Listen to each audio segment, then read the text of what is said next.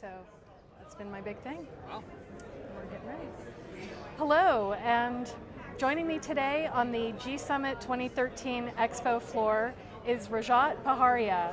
He is the founder and Chief Product Officer at Bunchball. Welcome. Thank you. Thanks for having me. Thanks for coming, and thanks for the wonderful presentation you gave this morning here at GSummit. The word of the day for you is loyalty. Loyalty. Can you go into a little bit of detail about the way that we look at loyalty typically today and what you define as loyalty 3.0? Sure, yeah, so loyalty 1.0 is kind of all the points for purchase, buy 10, get one free stamp cards that you know today, which are really all about kind of earning and then burning at the end of the day. And in the middle, there's kind of no loyalty being generated. And even at the beginning and the end, there's no real loyalty being generated to the business. There's loyalty being generated to the deal, which is not actually what businesses want. And yet they're spending billions of dollars on these loyalty programs that aren't actually effectively driving loyalty. You mentioned the word inertia.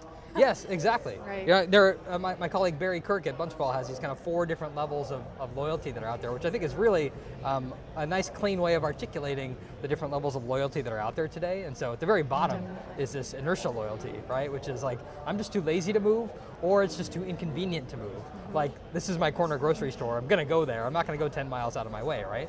Then the one step above that is where you have almost every single loyalty program today, which is the mercenary loyalty phase, which is I'm going to go to whoever gives me the best deal, right? And that's where almost every single loyalty program seems stuck today. But as consumers, like, if you're going to give me 2% back on my credit card, you're going to give me 3, see you later, I'm going to 3, right? You brought up telecom as a big example. Exactly. There is no resistance to a competitive offer in mercenary loyalty. And that's what the true definition of loyalty is, right? That you've established a relationship that has gone beyond the transaction and you've engaged the customer so that in the face of a competitive offer or somebody else coming in and trying to steal your customer, they stick with you. And that's the next tier up, which is true loyalty, right? This kind of relationship, this engagement. And then finally, the last level is cult loyalty, which you can't really manufacture, but you can cultivate, and companies like Apple and Harley Davidson have done a really good job at that. And that becomes almost a frame or a lens through which you look at the world, right? Like, it colors everything about your worldview and about the way you see anything. And so the whole goal of Loyalty 3.0 is, how do we move beyond this purely transactional model? How do we leverage all the new data that we have? You know, the Loyalty 1.0 models were very much, you had one data input stream, transactions, and you had one constituent you were serving, customers. Right. Loyalty 3.0 says, look, you've got all this data. Everybody's doing everything online now. Every single thing they're doing is a new data point in your loyalty program. Take all that and use it not only for your customers, but for your partners and your employees as well, because they're equally important to the success of your business. Absolutely. So you touched on something just a moment ago with regard to businesses themselves actually defining loyalty in this old, antiquated way. What is Bunchball doing to sort of change the mindset around that? Yeah, so first off, we're broadcasting this message kind of as widely and broadly as we can. We just wrote a book called Loyalty 3.0 that will be published in June by McGraw-Hill. And the whole premise of that book is latest understanding of motivation, all this big data on user activity, and gamification, which is these data-driven motivational techniques that game designers, video game designers, have used for years. You combine all that to drive actual true loyalty. And so we're very excited. That book's coming out mid-June, McGraw-Hill Publishing, and we've had a great initial reception to it already, just from the people we've shown advanced copies to. So on the back cover, we've got endorsements from people like Brad Smith, the CEO of Intuit. Great. And Clara Shih, the CEO of Hearsay Social and a board member at Starbucks. Excellent. Mark Reed, the CEO of WPP Digital, and Ray Bennett, the Chief Lodging Services Officer at Marriott International. So a really broad range of companies that are seeing the applicability of this new lens or frame on loyalty to their businesses, not only for their customers, but also employees and partners. I'm not surprised. I would imagine they're really ready to be getting this feedback. So loyalty as we know it now, you're trying to change that. The argument has been made about loyalty programs and about gamification that once it's ubiquitous, how is it a differentiator anymore? How does it create a competitive advantage? So what's your feeling about that? Yeah, it was really funny. In the early days of gamification, when we were first doing this in 2007, 2008, that question came up a lot. Like, what do you do when everybody's doing this? And I was like, I'm going to go to Disneyland, right? Because that means I'm going to be doing really well.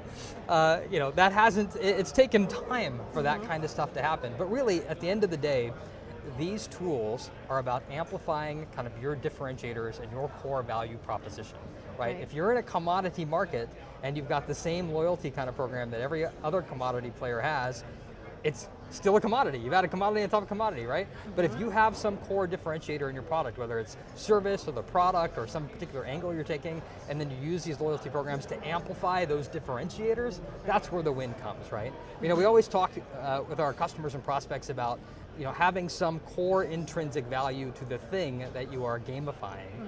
And if you don't, you're kind of hosed, right? And that's kind of like the number one problem you should be trying to figure out. And so, like Foursquare is a great example, right? Like Foursquare is, it's done incredibly well at using gamification to onboard users. On day one, they need people to press the button so they can get data about where people are going. And why would I press the button? Because there's no value, right? But they build the gamification mechanics into it. They onboard people. People are pressing the button. They're capturing data. Now the challenge is, what is the core value that they're providing to users? Because the gamification element on its own can't sustain that utilization over time. They need to have some core value prop that they're serving, whether it's city guide or deals from local merchants or meet hot singles nearby, who knows? They're trying all these things, you can clearly tell, to become the discovery engine, the local search engine. But they need to figure that out in order to succeed, so they can amplify that as opposed to just getting people onboarded. Right, and with your approach, you mentioned being limited currently to really one set of transactional data and not having a lot of insight into the customer and being able to individualize these programs and experiences. So talk to me about data. Yeah, so that's kind of the core atomic unit of everything we do, right? It's user activity data. And everything we're doing is transitioning online. Our community, our finance, our education, our sports, at work, all this stuff that used to happen kind of ad hoc in paper, in email, is now happening in formal systems. Salesforce automation systems, learning management systems, collaboration systems. Our play is all happening via Facebook and Twitter and all these other tools, Instagram. WhatsApp, all these things, Line, and it's all trackable, therefore, right? And so there's this huge new set of raw material, and particularly in the workplace, it amazes me that people are ignoring that, right? So like if you look at the consumer space, they've clearly figured out that we should be looking at every single thing that consumers are doing on our websites, analyzing, optimizing, and using that to drive business value for our business and to make these customers more valuable to us. In the workplace, this place where we spend 8, 10, 12 hours, 16, 20 hours a day, doing stuff in these systems that the work owner owns, and all that data is floating off into the ether. Nobody is looking at it, nobody's analyzing it and using it to optimize employee performance, to make life better for the employees, for the managers, to run all the data, the predictive analytics, the cohort analysis, all that stuff that they've mastered in the consumer space, nobody's taken into the enterprise space. And so we see that as a huge opportunity space for gamification and loyalty in the enterprise area. I would imagine a lot of that phenomenon is really data overwhelm and how to distill down the really important kernels of it and apply it back to your business. I know that your analytics platform plugs right into many standard analytics systems. Can you tell us a little bit about what the learning curve has been for some of your users? Yeah, data, there's never been a shortage of data, and the problem around data has always been how do I make it something actionable and insightful, right? And big data kind of just amplifies that problem, right? It just makes it bigger and hairier.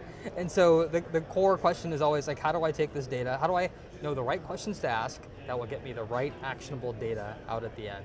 And so we have an analytics team.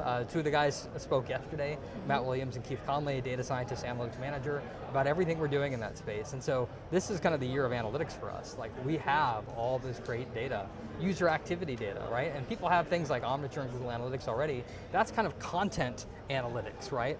Funnels through pages and things like that. It's not about user behavior and activity. So we actually serve to complement that stuff really well, give you a new way of looking at things. And then you take that data and you can use that as kind of the raw material for a whole other set of analyses, whether it's cohort analyses or Pareto analyses or drop-off analyses, all these kinds of things you can do with that data. And so We're using tools like Tableau, we're using tools like Hadoop, we're using all these kinds of things to crunch that data and provide it to our customers in an easily digestible form that they can actually use to make decisions. Great.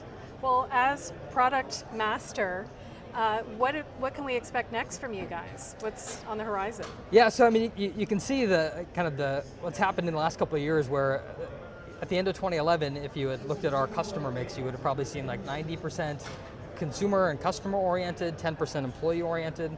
To like the end of last year, 2012, where you probably would see like maybe 60% employee, 40% customer, and it's like that trend it's actually fascinating. So we're still doing a bunch of great stuff in the consumer space. We've recently, in the last quarter or two, closed deals with like a bunch of major brands around loyalty programs, both online and offline. But in the enterprise space, you're seeing us integrate into platforms like Salesforce, like Jive, like IBM Connections. Right. We're working on stuff with some of the other major enterprise software vendors and getting wide distribution into the enterprise on the backs of this really big install base to make those platforms better. Because every business is trying to drive more sales performance, they're trying to drive more compliance, they're trying to drive collaboration, they're trying to drive help desk activity, they're trying to drive training. And they're buying software platforms to enable them to do that. And almost every single time, those software programs are having issues around adoption, engagement, performance, utilization, and we help with that. So everybody loves it, right? The business owner loves it because they're getting ROI on the tool. The vendor loves it because they get renewals and upsells. And we love it because, number one, it drives our business, but number two, it gives us access to data. Lots of really good data. Well, it sounds like there's a lot of exciting stuff to come. Thank you so much for joining me today, Rajat. Sure, thank you. Always a pleasure, and look forward to next time. Yes, likewise. Thank you. Thanks. Thanks for joining us and tuning in to GSummit 2013.